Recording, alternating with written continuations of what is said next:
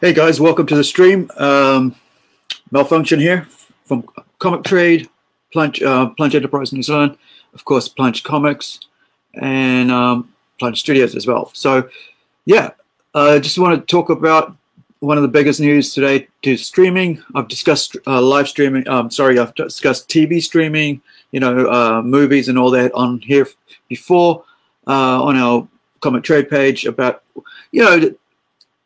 the changes that are coming. We saw last year with Disney coming up and going, well, we've got 500 million people coming on board. And within about 8 weeks, they had dropped due to the fact that The Mandalorian did really well. And then once everybody had watched it, people bailed because Disney only had about 3,000 hours of new content. And most of it was reality TV. And they also had the problem with trying to erase Trump out of Home Alone 2. So there was a censorship going, and even this past week they tried to take away Daryl Hannah's butt from Splash, a classic movie I watched as a kid growing up. Ain't nothing wrong with that. It was really cool, fun movie. It was kind of like a grown up, not grown up, but like a PG Little Mermaid. So so when you have when people see that you're censoring stuff, they go, well, what's the point of buying into things I've already watched, like a live stream on Disney Plus? Why am I paying money for it, and at a higher price point than what Netflix is doing? And Netflix is doing really well. So the big news today, on the 27th of May, HBO Max is going to be officially launching its streaming site. They've been talking about it for a couple of years now, and they were really pushing it last year when the battle for the live stream streaming wars was going on with Apple, with Peacock, and so on. And so what basically happened was that HBO Max, which is owned by Time Warner, started putting out the DC universe, like Titans and the animation. I think it was Young Justice got a reboot, not a reboot, a carry on to season 3 and so on, because that's a great show. Haven't seen the last couple of episodes of Young Justice, but also there was Swamp Thing, and there was also there was all the other animation movies they're making. So there's a lot more new content for HBO Max to put out through Warner, which, of course, obviously, because I'm talking about DC, owns all of DC, right? They own all that property there, so they can basically put out as many movies as possible right now, especially when it comes to animation, right? And that's an important thing here. You can, as an animator, you can do it from home. And we've just learned this week that WAG, which is Writers Guild of America, America's Writers American Guild, something like that. Anyway, so no, WGA, Writers Guild of America, right? They're the guys who do the TV writing, who do audiobooks and stuff, I guess, but mostly film, right? So all the writers are involved in that. Because of the bear bug, they don't have jobs right now. They're just on furlough, whatever, and so they're finding it hard to get jobs because there's nothing being made. There's no productions. You can't basically pitch any ideas out to anybody because, well, there is no jobs because everybody's on lockdown. So, so basically, everybody, they got told to pop over to the animation guild. Go get a job over there. And the animators are going, well, why are you coming over here? You don't treat us with fairness. So why are you trying to take our jobs in this time? And of course, that happened during the writers. What was it? I think it was about 2004 or 5. There was a writer's strike, which hurt the industry really big at that time. And Heroes, the TV series Heroes, was really hit back at that time. It was really big. Season 3 didn't get made for a long time because of that, and it hurt the whole property, the intellectual property of that. People just lost interest in it because, why have a year-long break before the next one's on? 2 years, sorry. Usually, you got next year it's going to new show's going to be on, just like Stranger Things. This year's supposed to be the new Stranger Things. Of course, got to wait now to see if they've already filmed or not. or what the situation with there was. So HBO, back to HBO, right? So HBO announced today that they're going to launch on the 27th of a week from next week. Sorry, a month from next week on the 27th of May. Now, this is official word. So this is ABC News announces the streaming service HBO Max will launch on, as I said, on the 27th of May. AT&T's Warner Media announced Tuesday, signaling that so that would be today in America, right? Announced today. So signaling that the so-called streaming wars won't subside because of the coronavirus, the bear bug pandemic. Warner Media had earlier said that HBO Max would debut sometime in May, and it stuck to those plans Tuesday, even if some of its planned programming has already been postponed due to the outbreak. Now, the good thing here, which I haven't mentioned, is the price point. So for $14.99 a month, you're going to get all of it. All right. So it's going to be the least, kind of like will be one of the least expensive. But I mean, they're saying here it's going to be will be among the most expensive streaming services at a price of $49.99. But I don't. When you think about what's on offer, it actually seems okay, because check this out. So, but Warner Media is hoping a deep library of HBO hits, including Game of Thrones, Succession, DC's comics blockbuster movies like Wonder Woman, The Dark Knight, the TV shows including Friends and South Park. See, Friends came off Netflix and it's now going to be on here. So if you're missing missing Friends on Netflix, you know, I don't know why people have a problem with it, with Friends. These new millennials, they have a problem with it. I never had a problem growing up with it. It was just funny. But it was the whole question was, how do these people live in such an expensive place, being mostly unemployed and low-income earners? Right? So that was a joke at the time. So so the expectations that all these things like South Park, of course, you know, will be enough to lure viewers who face a blizzard of streaming options. Of course, that's what I mentioned last year, where there's too many things going on, and even I find that like I just can't get around to all the shows, so I just go to anime. Oh, cartoons. I'm rewatching Family Guy because really I just want to laugh right now. That's what everybody wants to do, is just laugh, right? And just get a bit of humor in our system. So new original program will also be part of HBO Max. As I mentioned, there's 10,000 hours of material here. Although the much ballyhooed Friends reunion special has been delayed by the pandemic, among the fresh offerings, Love Life, a scripted comedy with Anna Kendrick, the underground ballroom dance competition series Legendary, a new Looney Tunes cartoons, and Sesame Workshop's The Not Too Late with Elmo show.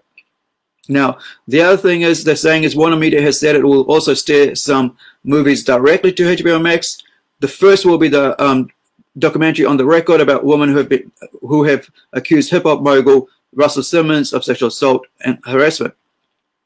Simmons had denied allegations. Shortly before the film's Sundance Festival premiere, executive producer producer Oprah Winfrey, along with Apple TV Plus, dropped the movie. So now it's coming to Warner. So I'm knocked out. So Robert Grenbelt, chairman of Warner Media Entertainment and director consumer, said Tuesday in a statement, "I'm knocked out by the breadth and depth of our new offerings." And I think they have a lot to offer. I think especially if you wanted to especially if you're a comic book fan like me and you want to get to the animations, animated movies of, you know, the DC universe, and they're really, you know, I like them. They're usually around about 6 out of 10. Sometimes they go even higher in quality. It depends on who's directing and writing it, and it's not always good writing, but you know, you get to have a bit of enjoyment rather than watching the same thing over and over again. You get a new movie based on old material. Okay, so AT&T is aiming for HBO Max to reach 80 million subscribers worldwide, 50 million in the United States by 2025. HBO currently has about 35 million subscribers, so that's not bad, right? So that's the normal HBO cable. Netflix and the streaming Netflix, the streaming leader, said on Tuesday that it's reached 183 million worldwide subscriptions, up about 16 million in 2020. Well, because everybody's glued to the TV and to the internet right now, right? So everybody wants to have a bit of fun, to just be entertained right now, not be, worried about what's going on in the world and not about politics. Now, the next thing here is in about 6 months since its launch, Disney Plus has amassed more than 50 million. Sorry, I thought it was 500 million. My bad. 50 million subscribers, well ahead of the Walt Disney Co.'s productions. But as you all know, they've just borrowed about $11 billion American. So that's like almost about $16 billion New Zealand, right? So to keep it afloat, and somehow they've just said that Disney grounds, castles, and all that, Disney World and all that, will be closed possibly until the end of the year. Right. So it's unclear if the timing will help or hurt HBO Max. While viewership has surged across streaming services with so many quarantined in their homes, a record rise in unemployment will make the higher cost of HBO Max, prohibitive for some. Now, there's too much. Like I said last year, there's too much. When you have too much options, you just go with what you know. And that, like they're saying, it could hurt them because of Netflix is already out there. It's the market leader, 163 million, they said, across the world. But people will try it out. If HBO comes out and goes, hey, let's do it for free for a month because, hey, you guys are stuck at home, we're just going to give it free. Check it out. And it might go into the same problem with that they did with Disney Plus, right? After about a month or two, people just go, yeah, and drop off. Now, if they maybe they'll give it a half price, 50% discount going into it for the first month. Or they might even say, hey, look, for the next 6 months, right, for the rest of the year, because we know you guys are all hurting, how about we give you that? But then that could also hurt as well, right? If you give something at a discounted price, people will go, well, we've watched it all for the last 6 months. Why are we going to stick around? Right? It's like the only thing most people, fans of Star Wars, former fans of Star Wars, not of the new ones, watched came to Disney Plus to watch Mandalorian. Of course, they had it free for about 7 days or something like that, and so 7 weeks or something. So once it was finished, they left. So of course they might come back because Mandalorian 2, but that depends on how good this one is.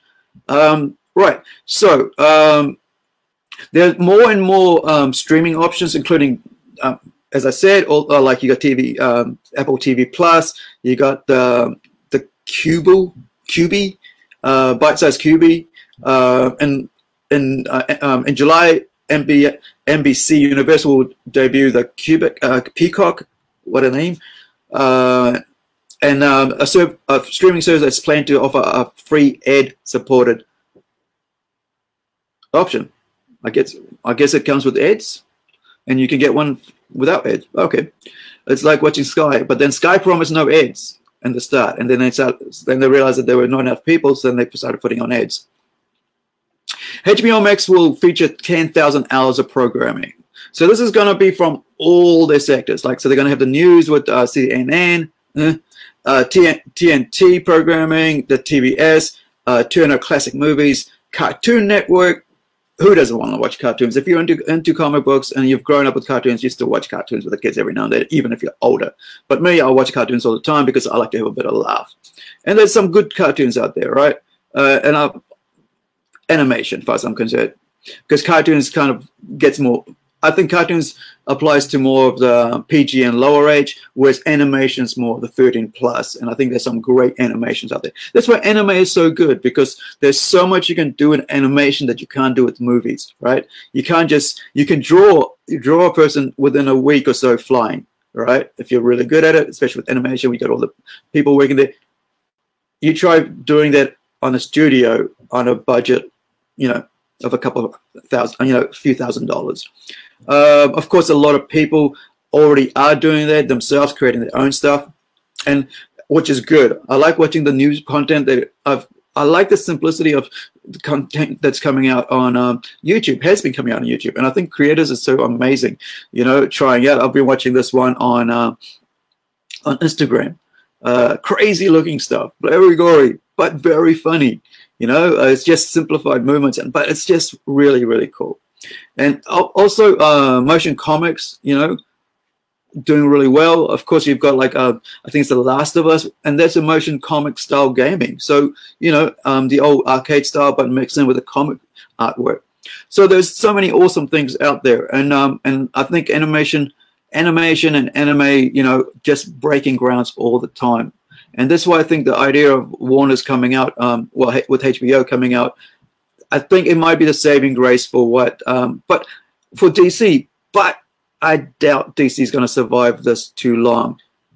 And I think if I was Warner's, I'd just cut and run and just go. We got, you know, like I said before, 90 odd years, 80 plus years worth of, well, more than 80 years worth of stuff, right? Probably about almost 100. No, it's coming up to about 90 odd years, I think, of DC's work. So like piles and piles of comics, right? Graphic novels, boom, boom, boom, boom. Just all I would do is, if I was sitting on all that product, I'd be just you know, just going, give me animations on this, animation on this, animations on this, series on that, series on that, right? Boom. And you got content all the time. And I think this is cool. But the price was, you know, right? It's like, are you going to, is Netflix going to go, okay, we're going to drop our price at this time? Or, you know, or keep it because they have good programming, right? Riverdale is doing well. Katie Keene has started up. Stranger Things is going to be coming back soon. I'm excited about it. My family's excited about it. The kids just are glued to it. They watch it 2-3 times, and you know it's good. It's about us as you know, in our teens, us 40-year-olds. Well, yeah, 40-year-olds in our young lives as young you know, preteens or teenagers are running around, and they see the excitement that we had at that age, which they're kind of missing because they've been mollycoddled, right? And you know, the whole idea of putting a fence around the trampoline basically defines the last 20 years. And so if you look at the kids watching them, they see, wow, why aren't we, you know, why we're missing out on so much that our parents had, right? Our uncle and aunts had, right? And that is what is attracting them to it. The fanfare of it all, the enjoyment of what was going on at the time, the gaming, the D&D, the dressing up, and just being, you were allowed to dress up. Now it's like you have to go to a special show to be able to dress up, right? You can't be just dressed up or a special event. So that's all I got for you for this broadcast. Thank you for watching. I'll be back soon. I'm going to be talking about Patreon and Kickstarter, the issues they're having right now. Ka kite anō. Hey, if you're watching this on YouTube, please subscribe. I don't know if I mentioned it, but please subscribe. Just thank you for you guys that are subscribing. Been watching, you know, I've been getting a lot of comments on there, and it's just been really cool. Thank you for your comments on the YouTube channel. And yeah, I'm going to try to do my best to keep providing new content as often as possible.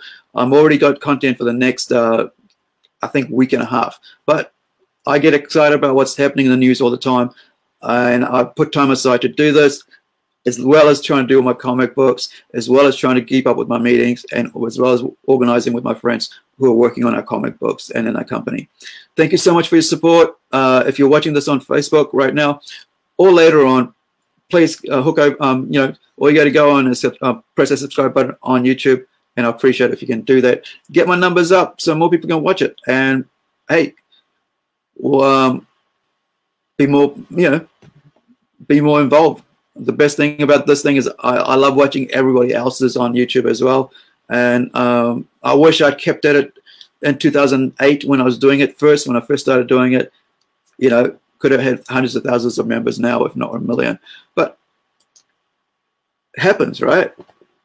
So you just got to move on with the blow. So ka kite anō. Again, thank you for watching. Went out and hung out with my friends today. It was a beautiful day. Did some shopping. Wherever you are, please be safe. Hopefully you have all you need right now. And farewell.